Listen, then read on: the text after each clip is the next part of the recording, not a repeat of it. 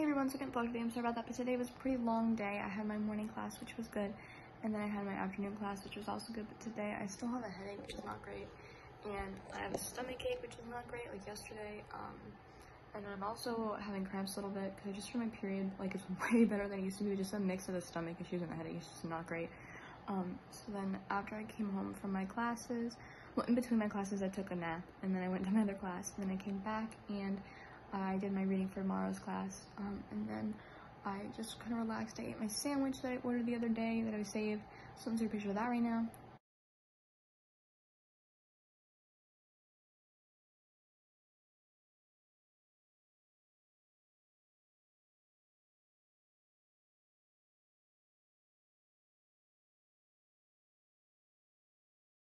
So yeah, that was the sandwich. I had a cheesesteak sandwich.